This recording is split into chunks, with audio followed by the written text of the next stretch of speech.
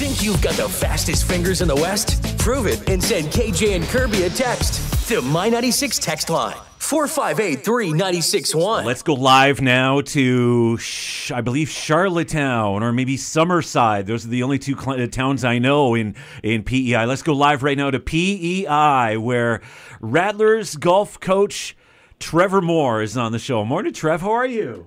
I'm great. How are you guys? Good. Charlottetown, Summerside, are there any towns that I'm missing, or where are you guys right now? Yeah, well, we're staying in Charlottetown. We're just across the bridge in Stratford, but really everything's so small out here. It's right side by side. So, how is island life? You guys got there, I guess, on Sunday. Tell me all about it. Yeah, actually, we arrived Saturday to spend some, we flew in late Saturday, had supper, but, it's interesting. I'm actually, two things I'm surprised about is the island itself is bigger than I thought, but Charlottetown as a city is much smaller than I thought, so I was kind of taken aback. But, it's really neat out here. It's kind of a real small town feel. We decided we were going to go out for a really nice meal on Sunday and walk around downtown, and every place was closed. They close on Sundays, so wow, it was really bizarre, really laid back, but it's really a cool place. Yeah. So tell me, if you go to the tallest building and you look out the window, can you see the ocean all around you? Is it it's not that small then, is it?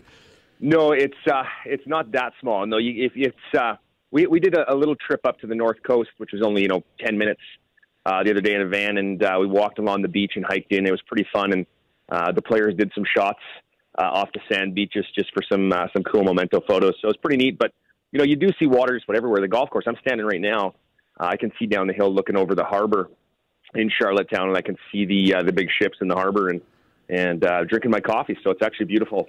Yeah, nice. I bet it is. But hey, the reason why you're there, the Rattlers golf team, it's the CCAA Golf National Championships. We've got a great group of local golfers that, quite frankly, are impressing a lot of people at the Nationals. Tell me about it and tell me what happened last night. Well, they're turning a lot of heads for sure. And I mean, last night at the awards banquet, we had both Becky and Danielle won CCAA All-Canadian Awards. So just a tremendous honor and accolade for them for their efforts and their work and play this year. So, I mean, that was quite a night for them to be there on stage at that event and be granted those awards. So we couldn't be happier for them. So that was exciting. But, they both earned it, and the whole team as well with Nicole. I mean, they've played well all year, made tons of noise. They got into 6th in the national rankings, and they came here with a plan. So they're ready to execute today. All three ladies are off. They just teed off. So they're on the course, and now it's time to get to work. So, as a coach, then while the game is going on, you're not caddying or anything, are you? Like, what is your job at this point? Yeah, well, we're not technically. The players aren't allowed caddies.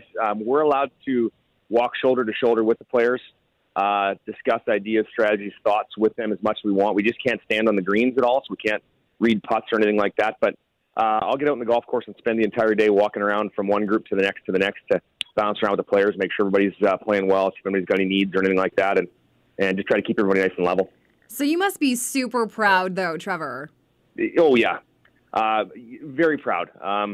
They've done a great job. It's really a neat experience anytime you can qualify for something like this and get out here. And it's a special group that we have this year. I mean, Danielle's been this is her 5th and final year, so it's kind of a bittersweet year. It's a chance to get here with her. I mean, I almost feel like a father talking about his daughter. I've watched her grow for 5 years, both as a person and a player, and quite proud of her. So that was a nice night last night, and it's just going to be a great opportunity to experience it within the golf course this week as well. Trevor Moore, Rattlers golf coach. The Rattlers golf team is at the Nationals in Prince Edward Island right now, and Trevor is with them. Now, Trevor, let's talk just a little bit about the golf course. I mean, here, if you go golfing, you got to look out for geese stealing your ball. If you go to Florida, you got to look out for gators. Let me guess, lobsters on the course in PEI.